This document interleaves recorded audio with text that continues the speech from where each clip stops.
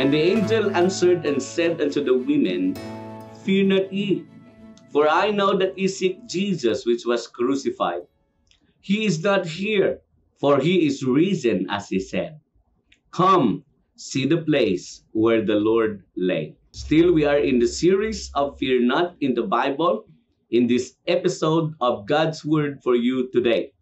It is our prayer that we can help you, we can encourage you in this way of proclaiming to you the Word of God, because left to ourselves, we cannot help you with whatever things you are experiencing right now that makes you fear. Mga utod, ang amon lang gid mabulig sa inyo is to reveal God's Word for you, and it is our hope and prayer that you will receive help from God through the Word we are sharing to you in this episode of God's Word for you today, every day. Still, ginahambal na kun sa inyo, increase your faith in God, for this is the only way to lessen your fear of anything in this life. Nadugangan ang aton source of fear at this moment in time. From the COVID virus disease, we have the threat of World War III.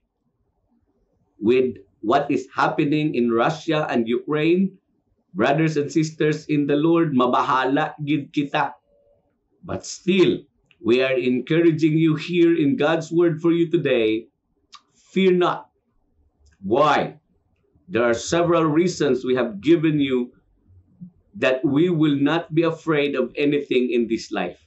This moment in time, the Fear Not series is connected with the resurrection of the Lord Jesus Christ. That is why we entitled this message, Fear Not, Your Hope is Alive. Amo ni mga kauturan ang isa sa mga rason kung nga hindi kita magkahadlok sa sining dutang luhaan o kung ano pa ang mag-move sa imo to be afraid, because ultimately all people will die. And the hope for every true child of God is that as Jesus died physically, then He rose from the grave, we who died or who will die in the Lord will one day be resurrected unto glory. Amuni ang nami nga paglaom mga kauturan nga luyag namon ipaambit sa inyo sa sining nga tinion, sa sining makakulugmat nga hitabo sa aton pungsod sa kalibutan man ining giyera mga kauturan. We know the effect of this. Amo ina nga ang iban gaagunto na because of the rise of fuel and other things. Brothers and sisters in the Lord, we still would like to encourage you to not be afraid of those things, because the Lord who provides for us, sang nubo pa ang fuel, is the same God who will provide for us subong nga nagtaas na. The only difference that we need to check on ourselves is the kind of faith that we need to have in the Lord Jesus Christ. Brothers and sisters in the Lord, these things must move us to increase our faith in the Lord. Rather than thinking, gamahal na ang tanan, kamahal na sang fuel, mano na lang tani. Mga kauturan, don't be bothered by them. Our God is the same yesterday and today and forever. As He takes good care of His people in the past, He will take good care of His people today and in the future. Entrust your life to God, because He knows best for you and for me. Do not and never entertain fear in your life. Why? That will just cripple you. That will just paralyze your commitment before the Lord. And to find out, wala na kay gana mga lagad sa Ginoo. Wake up! Bisan may ara nakita nga kakulba tungod sa sininggera, may ari pa problema nga eleksyon naton sa aton pungsod, nga grabing istorya, gubanay na ni relasyon ba o grabe ang mga manuboto ga inaway na sa ilang mga kandidato, nadula na ang peace of mind. May mga Kristohanon nga gainaway na sa Facebook, may mga Kristohanon nga habuyanay na sa mga tinaga nga masakit, and then Magdaog ang imo politiko. Malipay ka.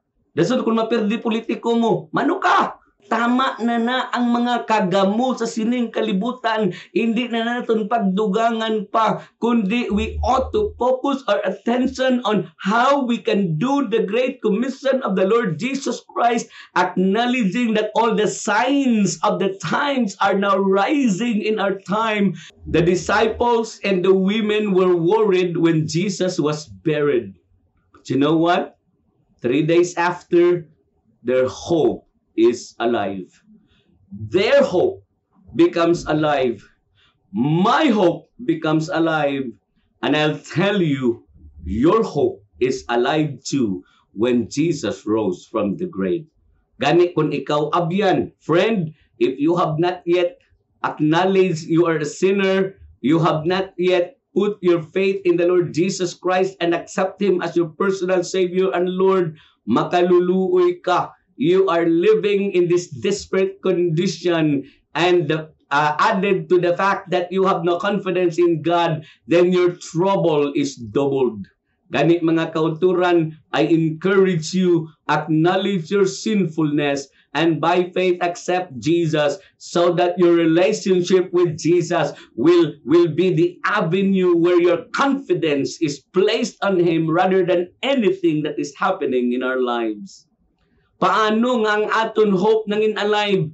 Well, in the story in Matthew chapter 28 verses 5 and 6, we know that Jesus was crucified. We know that Jesus died.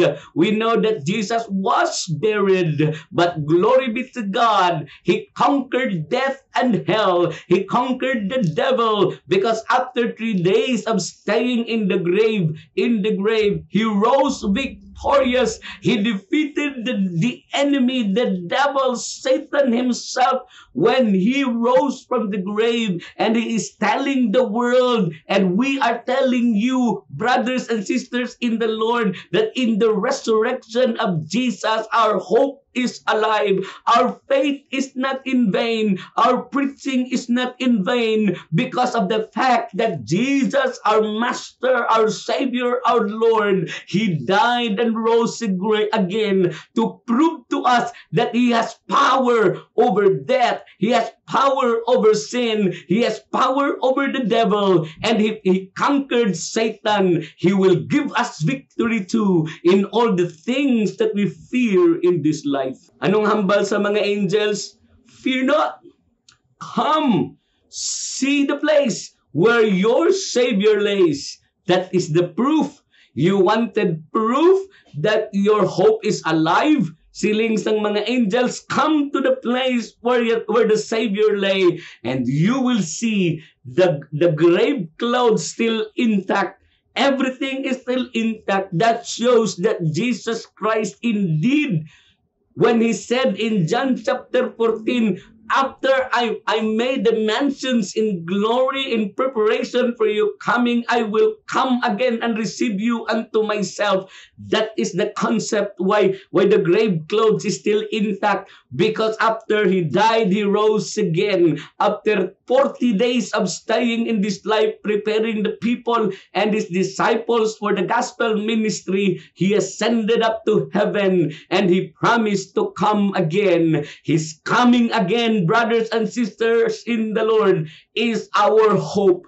We may die because of COVID. We may die because of sickness. We may die because of war, if it will happen, the World War III. I would like to inform you, brothers and sisters in the Lord, or friend, if you have heard me this moment in time and you have no relationship with Jesus yet, better you acknowledge your sinfulness and by faith accept Him, so that when death comes to you, you will be one day resurrected and meet with Jesus in the air, and you will be forever with the Lord.